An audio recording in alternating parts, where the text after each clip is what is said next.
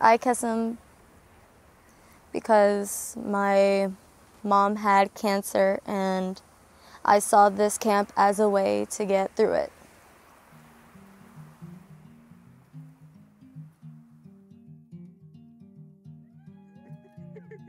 As soon as I get out of here, I'm back to not really having people that know what I'm going through. So as soon as I go back to Florida or whatever, I'm gonna be alone and not have anyone to talk to about this.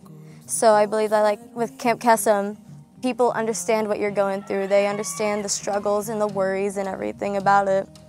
And you feel like they understand you, you understand them, and kind of that's what I mean by like family.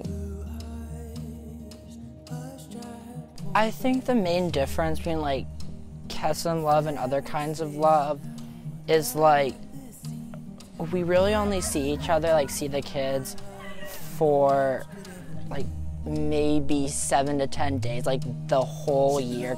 And I feel like it says a lot about what Kesem is if that bond that we create after just like 5 days can carry through years and years and years and years and years.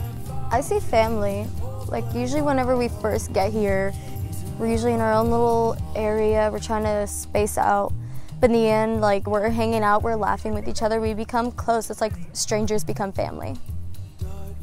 And by the end of the week, it feels like you've known them for your whole life. And it feels like really good to have somebody to trust and to love. So you don't have to, if you're at home, you don't have to feel like you don't have anybody to talk to, because you can come to Camp Kesem and it's a million people here who will let you cry on their shoulder and let them use your sweater and let you sit by them for breakfast, lunch, and dinner. They have peers and counselors and adults who have been through the same things that they have, and they've made it through, and they've found ways to cope and survive and thrive.